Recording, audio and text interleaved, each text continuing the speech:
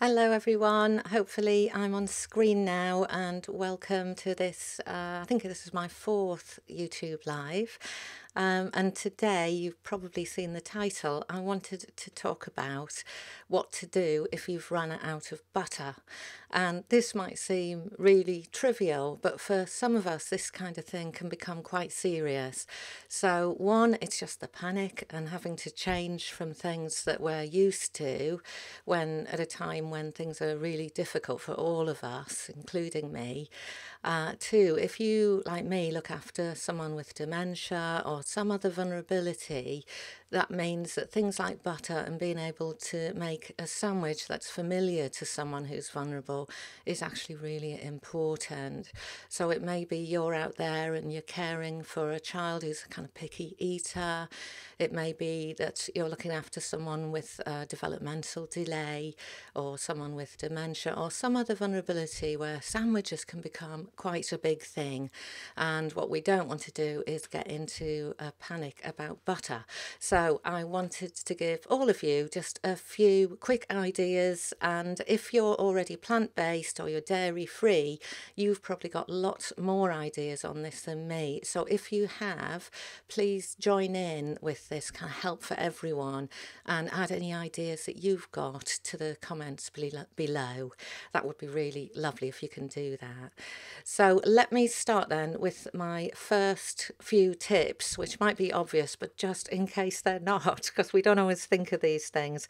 So if it's all about sandwiches and you're out of butter, you can think about using, I'm going to show you some props here, you can think about using some mayo. So mayo is a good alternative for making sandwiches, especially if you're making things in advance. So say you're making a lettuce sandwich and you don't want it to go soggy, some kind of salad. The mayo's got a lot of fat in it, and that will create that barrier that butter does to kind of stop things going really soggy. And similarly, things like cream cheese. If you eat cream cheese, you can also use that in a thin layer instead of butter. And if you do it thinly, hopefully your person won't notice. And if you like cream cheese, of course, it's a really nice taste, so it can make a change. And other things to think of is using nut butters. So even if you haven't got peanut butter or cashew butter or almond butter in, and if you do get a chance to get some of these, they are shelf stable, so they're quite a good thing to have in your cupboard.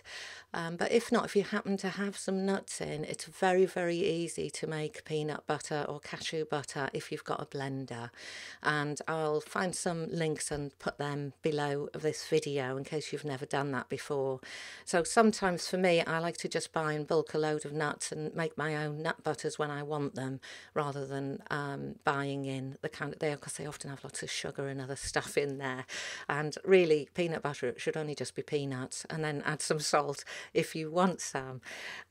So that's some kind of ideas. And then some other ways that we might use butter and stuff, or maybe you've got some butter in, but you're feeling like, well, I haven't got very much. And with the lockdown now in the UK and across many areas of the world, it's not a bad idea to adapt that sense of scarcity I was talking about in the Eking Out the Meat video, and saving butter, if you really like it, for the things that really matter to you, and then for other things substituting other forms where you can. So one thing that you can do is to think about if you've got coconut milk in. See, oh, I can't get this in the camera. There it is, coconut milk. If you've got some coconut milk, and often a good coconut milk, when you open it, has kind of separated out, and it's a kind of clod of fat in one area of the tin, and then the liquid is separated. And you might find that a bit sort of ugh, but actually that kind of coconut milk is your friend in this situation. Because if you're making up a Thai curry or an Indian curry or anything really, and you've opened up your coconut milk, you can use that fatty element, the solid element, as an oil. And that's traditionally what's done in a lot of cultures. So you can just take a spoonful out of the quite solid stuff on the top and melt that down to do your onions and your garlic and your ginger and whatever you're putting into whatever you're making. You can use that instead of oil and save things like butter or other oils you're trying to preserve. And let me see what else is on my list. Oh, another thing is if you're someone who has eggs on toast, and eggs on toast is not going to be the same without butter, I know. Um, but what you can do is if you're having a poached egg on toast, is to get your poached egg on there when the toast is still hot and cut into the yolk. And the yolk itself is primarily fat. So again, you can sort of spread that across your toast and it will get your toast nice and moist. And kids like that, especially. So that if you're out of butter or you want to save it, try doing that instead. Another idea. And then the final idea I wanted to give you is that some of you, like me, might have a bread maker at home.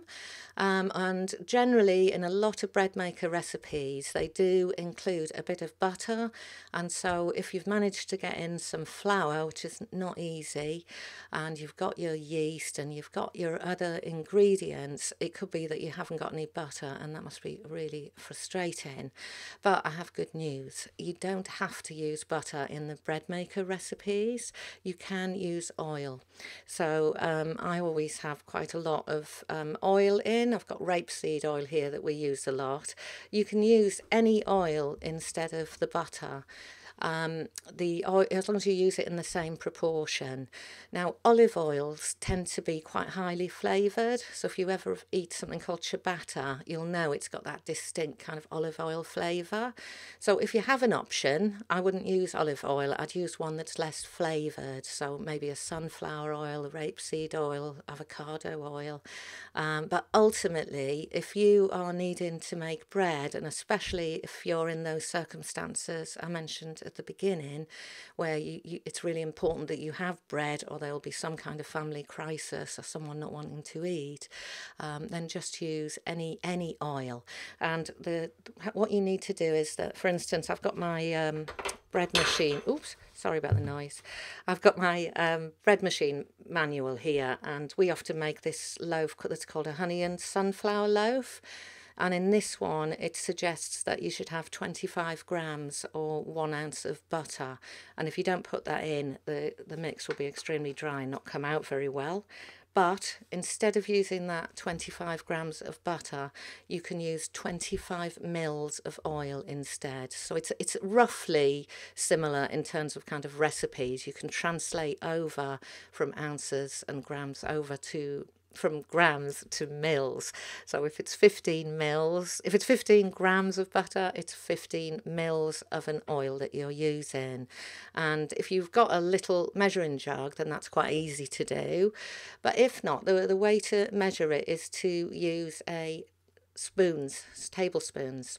So a tablespoon is 15 mils.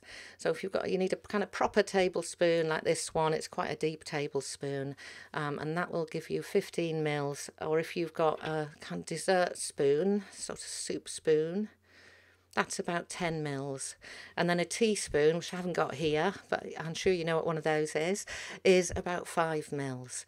So between the tablespoon, which is 15 mils, the dessert spoon, which is 10 mils, or the teaspoon, which is 5 mils, you can use that to measure out the oil and put the equivalent amount of what they were asking you to put in as butter into your bread machine. And actually, it's really nice. It's a really great way of changing up the butter, reducing the amount of butter that you eat, and it's really nice with oil. We do that kind of generally as a rule now, so I've got loads of oil in the cupboard for that purpose. Oil's probably still relatively easy to get, I hope, on supermarket shelves, so nice and shelf stable in case you do run out of butter.